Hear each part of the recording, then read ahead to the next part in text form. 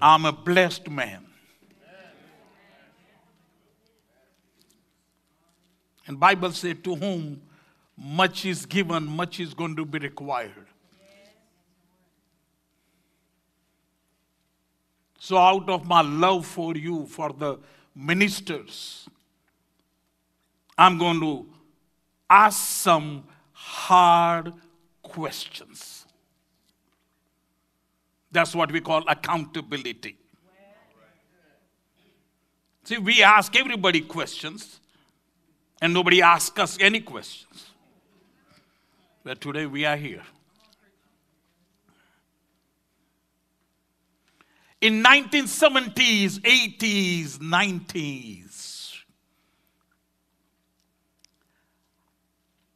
several ministers I have known, some of them traveled with me to India and preached to multitudes. Traveled with me all over Africa, preach and minister. But today, they are no more in a ministry. And you wonder what happened. Why are they not ministering? And so the first session, I'm just going to lay a foundation, and then we're going to get deeper.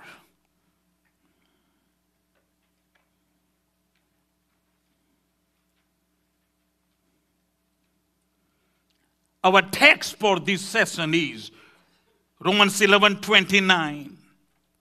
For the gifts and calling of God are without repentance. God doesn't change his mind. He has not, he will never change his mind. 1 Corinthians 1:26, we were so excited about this. God chose the foolish, the weak, the base, the despised, the powerless to call into the ministry. And we were so excited that we qualify. But there's a time went by. You don't even know what happened. For the gifts and calling of God can never be withdrawn. And this is the best of all. In a Message, Bible says, for the gifts and calling of God under full warranty. How many of us get a car and get a washing machine and a dryer with the idea that you got a full warranty, and you go over there and they say, did you read the fine print? I'm here to tell you, there is no fine print. God called you. You are still called.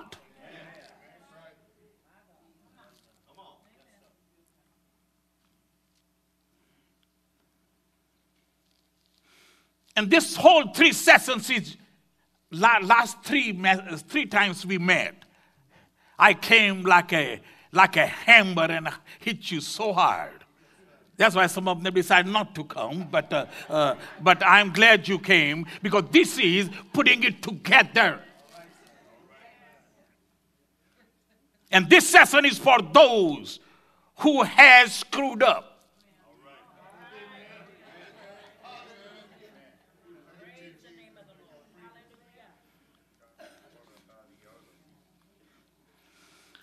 Because of sin. I'm not talking about anybody else, yours. Because of failures. Because of fear of rejection. Because of insecurity. And I was sitting here, as soon as I bowed my knees, the word of the Lord came unto me. It says, some of you sitting here are scared of anointing, so you don't want to get into it.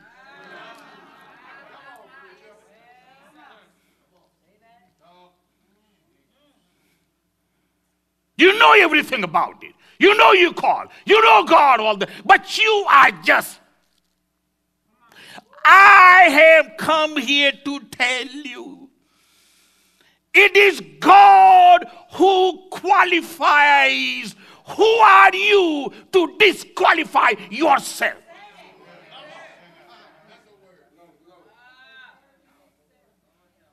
The gifts and calling of God are without repentance. He doesn't change his mind. Say it. I am still under warranty. I am still under warranty. So let me ask you a question. Are you doing what God has called you to do? Our problem is this. We do everything in the ministry. And again, I'm not saying it is bad. It is good. But question is this. Is that your primary calling?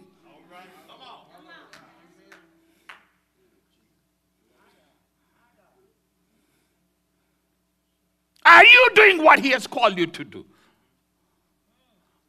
If not, why not?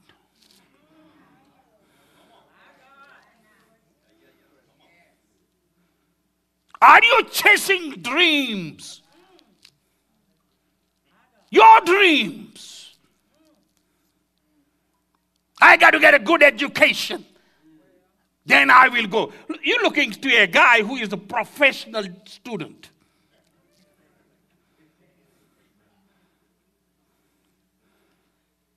I got 2 bachelors, 2 masters, and 2 doctorates. But some of you, to you, your image is more important than the call.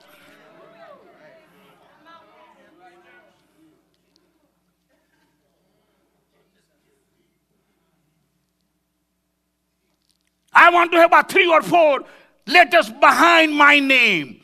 Then what?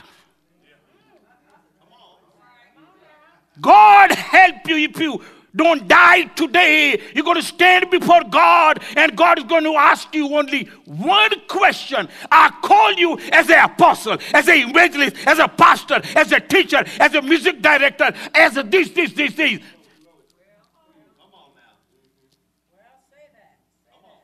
I was doing everything. God said, that's not the question. Why are you not doing? What are you pursuing? What are you chasing? So welcome.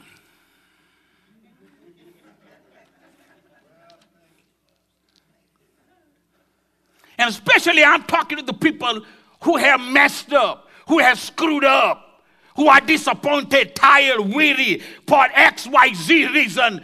You don't feel like going into ministry, or you are in a ministry, but you're just coasting. You don't give your 110. Welcome. I'm going to fill your tank up by the Spirit of the living God.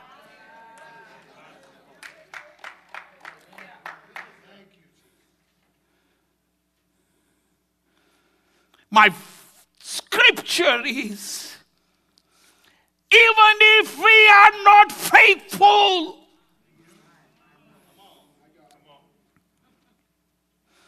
he still cannot deny himself. 2 Timothy 2:13. Even if we are unfaithful. So my objective for this, get back in the fight. Get back in the race. Finish the course.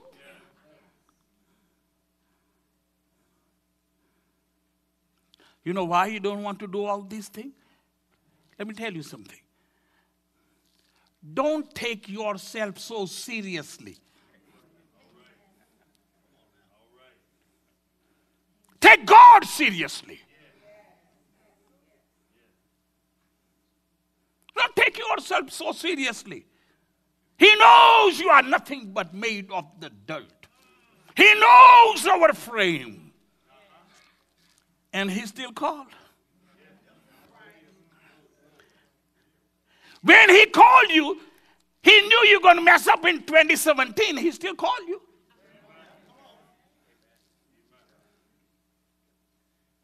Our problem is this. We think too much of us. What would they say? What they say? They are not going to stand before God and answer for you. You're going to stand before God and give an answer. I call you to do this. Why are you running? How long are you going to keep running? Let me tell you something. A day is coming. You're going to run right into Him like today.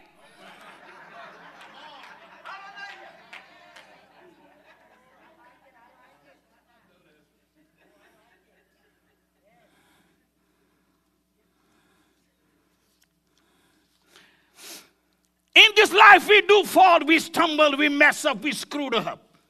But the one who has called me is faithful. Say, the one who has called me. He is faithful.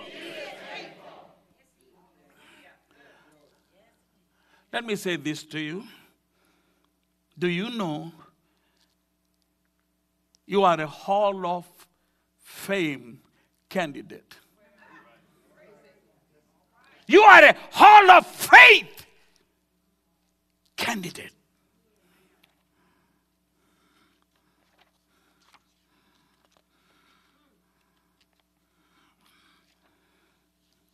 Focus on God. And I know all of you are scholars, all of you are preachers and teachers, so you all know all these scriptures. So let me run through it.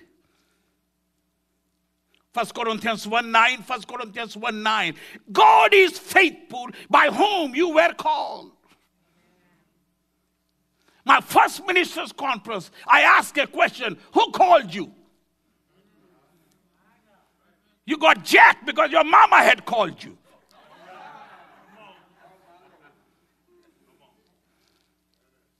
You got tired and weary because your denomination organization called you.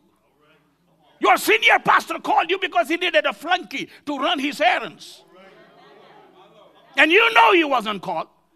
But you showed up. That's why you're tired. That's why you want to give up. Well, anointing runs in my family, so I got to do what? No, you don't.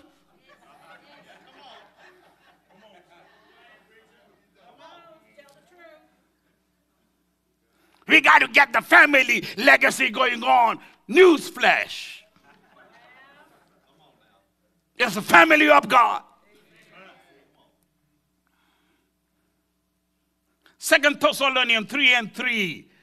God is faithful who will establish you and keep you from evil. Let me say something to you. On this journey as a minister of the gospel, God will strengthen you inside you and protect you from external enemy. 1 Corinthians 10:13. God is faithful. There is no temptation that you cannot handle. And some of you couldn't handle it. So that's why we're here. Jesus is our exit. He is the way out. But let me say something. Trials from God are to strengthen you. And temptation from the devil is to take you out. So don't confuse test of God and a trial of the devil. Sometimes God is testing you and you're blaming the devil.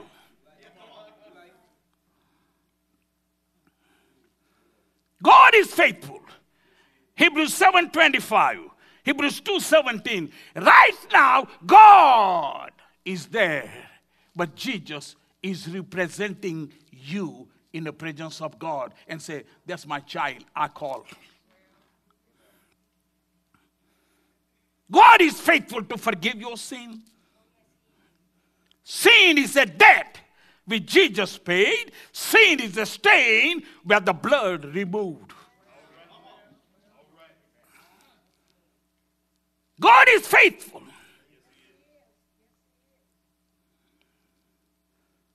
Philippians 1:6.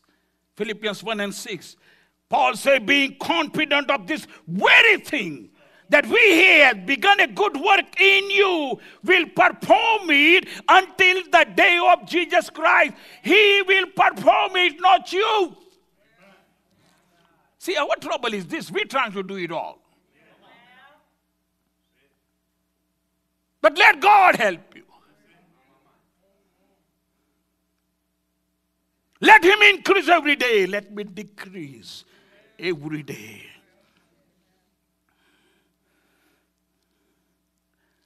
God is going to see you through, sir. Let me say it, ma'am. God will see you through. Say, God will see me through.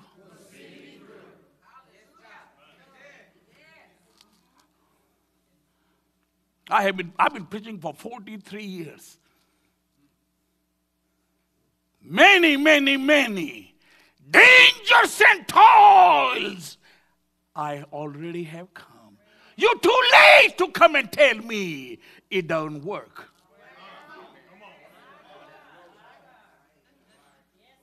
I'll be broke more than 100 times.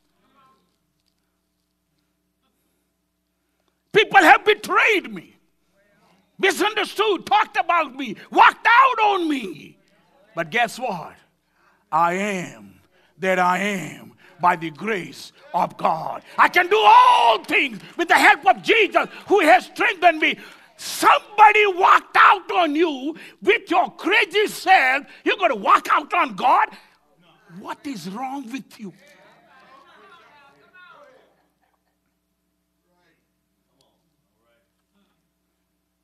Well, they walked out on me. God will never, ever walk out on you. I will never leave you and forsake you. Why your soul is so overwhelmed? I don't have money, I don't have people, you got God.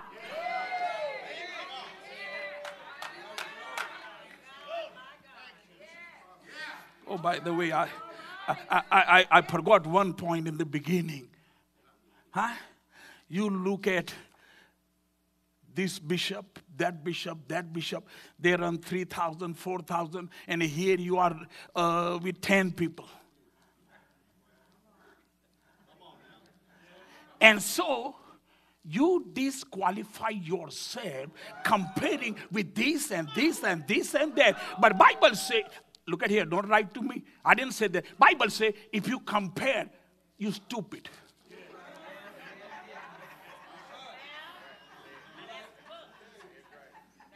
And there are too many stupid people living the ministry.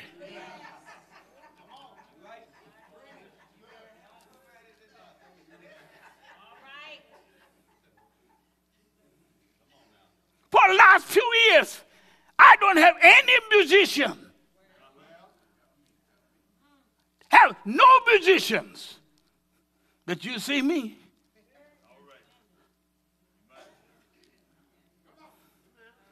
Just because I don't have musicians, you think I'm going to shut this joint down?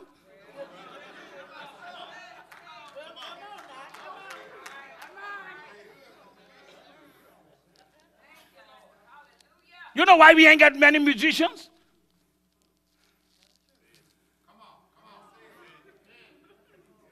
They got a list. Oh, the going price for a keyboard player is this. For a drummer is this. For a guitar, hey, keep walking.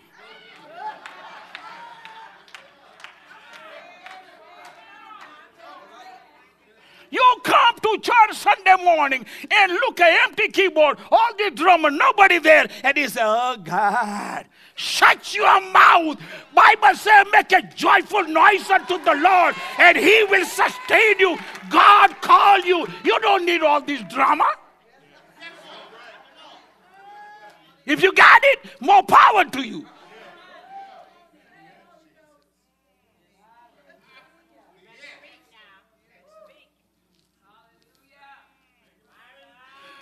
Your calling doesn't depend on what they do or what they don't do. Your calling depends on what you do.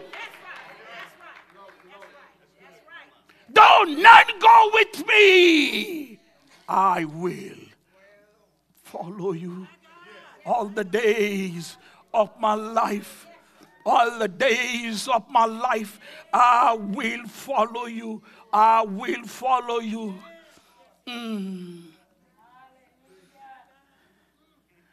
God will see me through.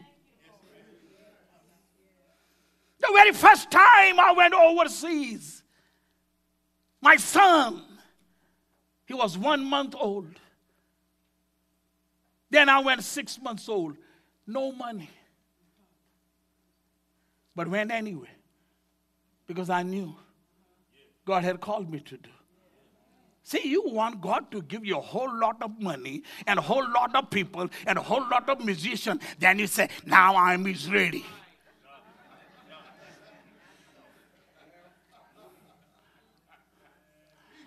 I am ready the day he said, I have called you as a prophet unto the nation, prophet over the kingdom. And I say, yes, Lord. It don't matter.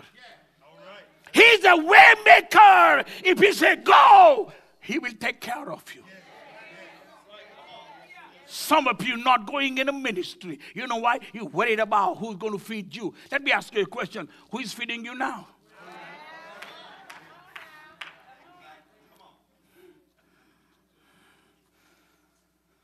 God is faithful. Even if we believe not, yet he abides faithful. He cannot deny himself. Question why he cannot deny himself. Because of his character. He is holy. He's a God of integrity. He cannot and will not be unfaithful to you. Last week somebody gave me a CD by Sissy Wynand. And she said in the old days, when Sissy used to go to the church, the old folks used to sing, he hasn't failed me yet. That is my testimony. That's a testimony of everybody in the Bible. So for next few minutes, let me give. And if you remember, I had left you with this thought last year. I know you forgot. That's all right. We preach from the Old Testament about the folks who failed, who screwed up, who messed up, but never go to New Testament. So today, for the next few minutes, I'm going to take you to the New Testament Hall of Fame, Hall of Faith. And listen to this. All them jokers. Did you hear me? In Hebrews 11, show me one who didn't screw up.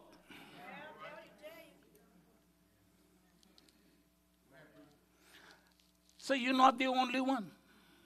You're not that special.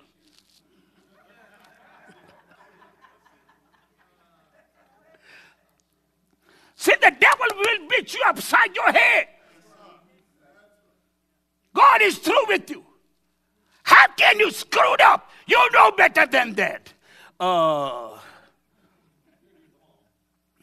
Let me talk to you about a few folks who knew better than that. Again, Hebrews 11. Start out with Noah. The whole world. You know, I'm not going to go in Abel and those people. I'm just going here. Okay, Noah. The whole world was full of violence, and God said, my grace is, I'm going to wipe all them jokers out. But the Bible says, and Noah found grace. 40 days and 49, 120 years of preaching. He built an ark. God protected him. He comes out. Watch it now. Watch it now. Noah comes out. Builds an altar. Worships God. and then get drunk. Oh, you didn't hear me. You didn't hear me. You build an altar on Sunday. I'm talking to the preachers now. You build an altar on Sunday. You worship God, and Sunday afternoon you screw up. Or you might wait till Monday.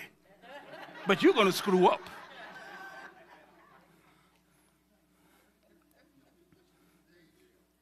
So don't talk to me about Noah.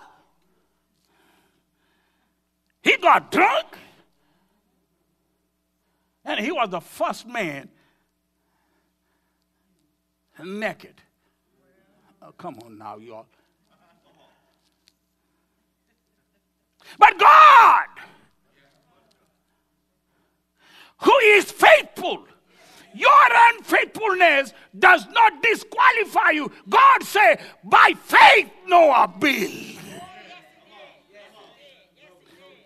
God remembers what you build, not what you tear up.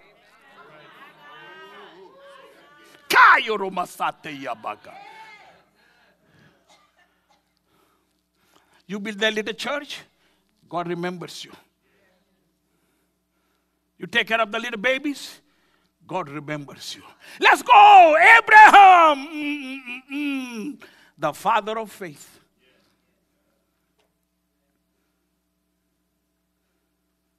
Who is this woman? That's my sister. That's your sister. See, we preach. Listen to me. We preach. Abraham was a liar. Hold up. What does God call him? Let me bring it to you. The Lord appeared to King Abimelech and said, look here, man, it's like this. Touch the woman, you die. He shut the womb of every woman. And then what did God say? Abraham, my prophet, let him pray for you. You call yourself a liar, and God calls you a prophet. I'd rather go with God. I'd rather go with God. I'd rather go with God. It's not what you say about you. It is not what all the knuckleheads say about you. What does God say? He called you a prophet. Even if you don't do nothing, you're going to die as a prophet. And you're going to stand before God as a prophet.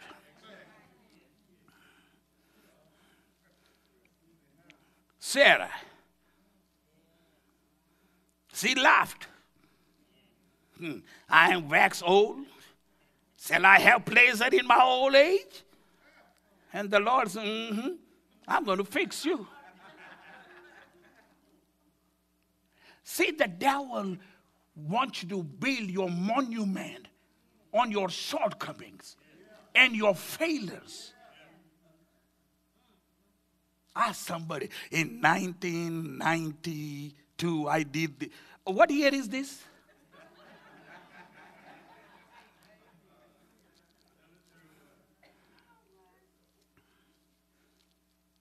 Lord said, I'm going to give you a son. You're going to call him Laughter. So Isaac comes up. I'm talking about the people who screwed up. And they still made it in a hall of fame. Huh? You don't know. You think that Hebrew 11. Let me tell you something. Hebrew 11 is still going on. I don't know about you. My name is there. My name is there.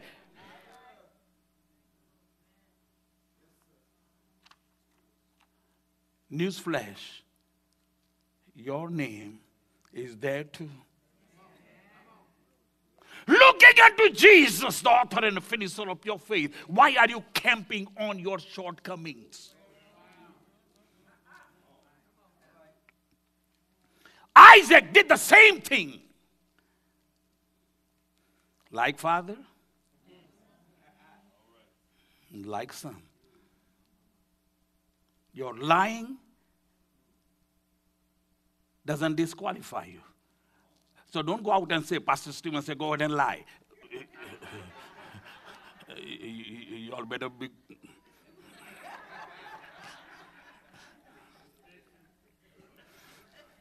And my favorite of the favorite one,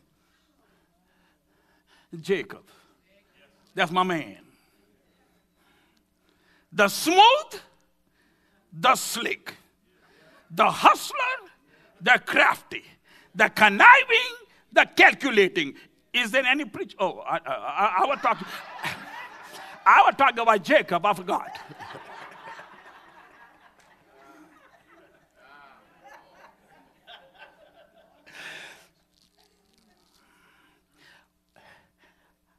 Are you still hustling?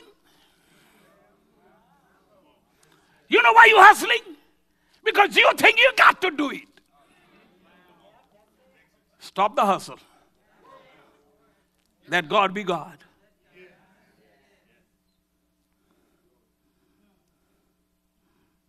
Moses. Well, the whole second session is about Moses, so let me just go ahead and give him a break here. Afraid, scared, fearful. And Moses was like some of us. Run, baby, run. Screw up and you run. If you're going to run, run to God. He's your Father. He loves you. He will not throw you away like some people do. But think is this, they didn't call me.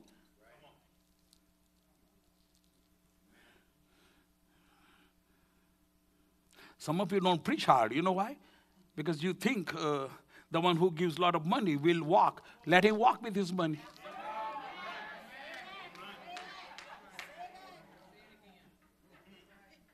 You know why your breakthrough hasn't come?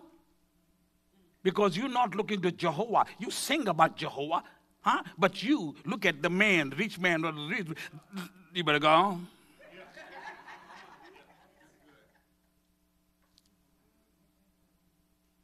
Gideon. You know, everybody wants to talk about Gideon.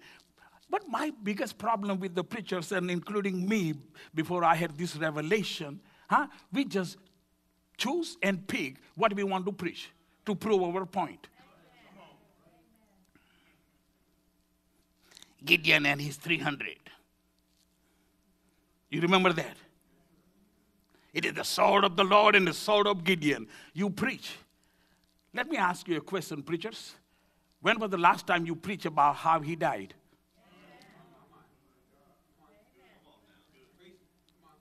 Do you know how he died? If you don't, come back next year, I will tell you. How did Gideon die?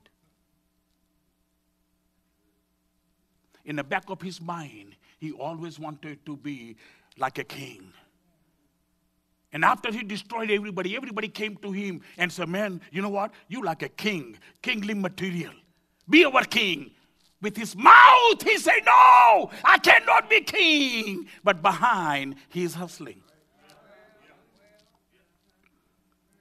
And he got everybody to build him an effort. Do you understand? Gideon destroyed the idol worship, but in his dying, he instituted idol worship. Oh, some of you didn't know that. Well, read your Bible, you will know. He knocked down the idols. But at the end, after God gave him a success, he built this effort. Come on, I have the power. And they went back to the idol worship. Fast forward, that joker still made it in the hall of faith. Why? God is faithful who has called you.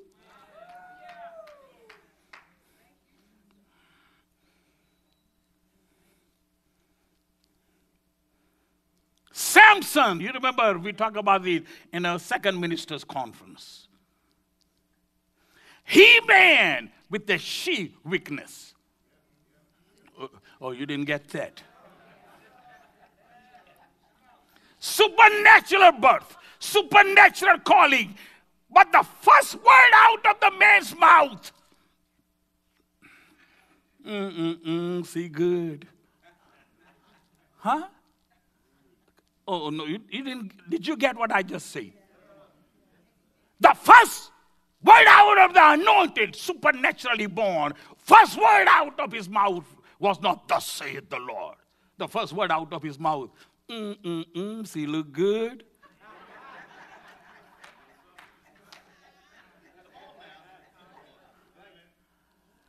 And that was his weakness all the way down. But guess what? Delilah did not make it in the Hall of Fame. Samson did. You know why? Because God had called him.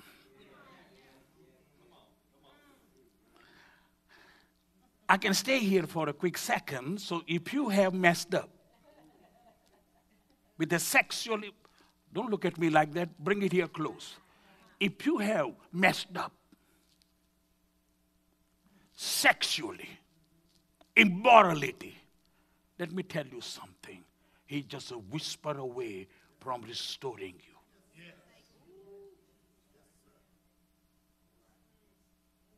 In a moment of your weakness, or whatever X, Y, Z happened, and here, all these years, that is haunting you. Haunting you. How could I? I love my wife, but I did this, I did this. And again, I'm not giving you a pass. All I'm saying, let God strengthen you internally, help you externally. Get back. Repent.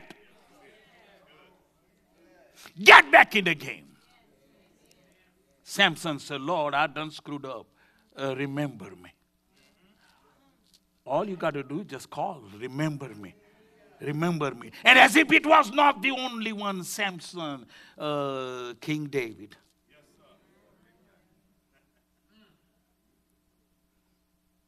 Let me make a statement here. The one who conquered the external giants couldn't handle the giant inside him. Winning all the external battles, losing battle. Let me ask you a question. Which battle are you losing? Call on God.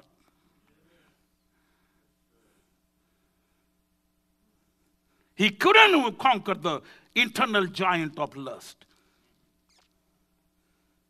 Okay, now, I got about 2.5 minutes. I'm going to talk about one man, and I know this will help you. Some of you know I travel all over the world, but when I talk about this point, listen to this, apostles.